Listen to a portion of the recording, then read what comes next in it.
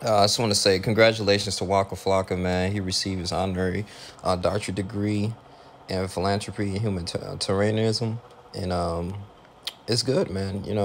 Something that's really need to be celebrated in the hip hop community. I remember, I think his brother committed suicide or something like that, man. So he's really focusing, gearing towards a career in mental health, and this is excellent, man.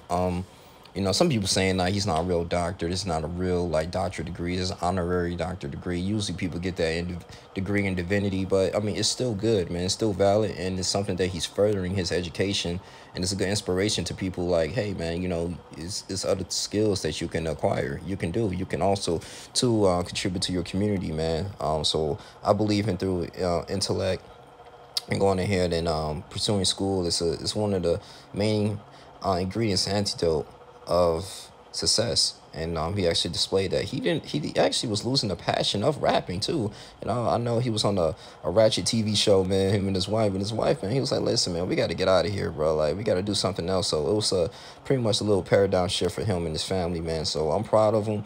I think the ceremony was held in New York City and Queens, well, somewhere in Queens, New York. So he did a wonderful job, went back home, and I didn't know he was from New York, man. So it's a beautiful thing, man. So it goes to show you that you can do pretty much anything in life, man. Literally, just remain focused and just do it. I mean, Lil Yachty even expressed his congratulations to him. I mean, he was like, hey, man, I'm so happy for you. This is something good. We need to value this. And this is good. This is great news. This needs to be spread.